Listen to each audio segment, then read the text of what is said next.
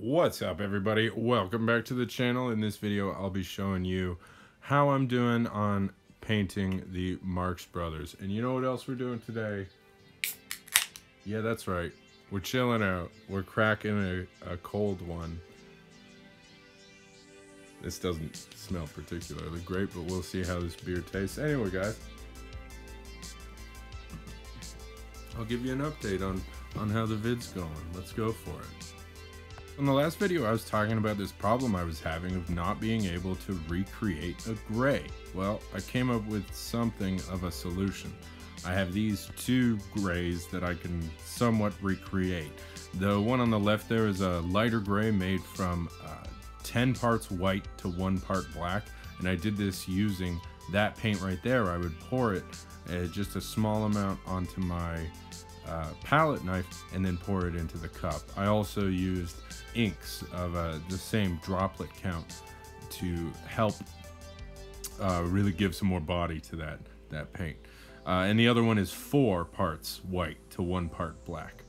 And this way I can kind of effectively recreate this using both the ink and the art paint. I'm going to be able to going forward have that same equation. The other thing is I shouldn't need to be able to recreate too much in the long run, because I don't plan on making a lot of black and white characters, just these guys. So it's good to have as much as I do, but I won't need as much as I do. So I can use these two grays as midtones between white and black, and then I can add a little bit more white or a little bit more black when I need to highlight or shade any particular space. So there's this other thing I wanted to show you, which is look at how bad these guys look right now. For some reason, the black spray paint I used when I originally base coated them did this really weird thing. I think I used too much. I think I used it incorrectly, user error, where it would gunk up inside all the crevices. And at first I didn't notice it because it's a matte black, but then after I start putting other paints down on it, weird textures started to pop up. So I'm sorry to say I didn't film it, but I went ham on the 3 of these guys, carving off weird rough paint.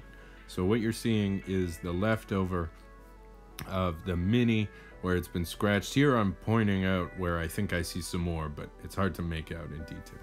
The other thing I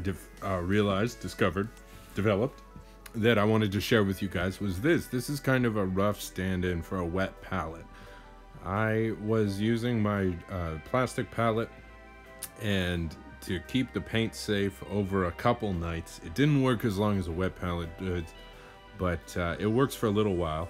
I just took a piece of paper towel and dunked it in my paint water, let it drip until it wasn't dripping excessively, and then just lay it over the paint.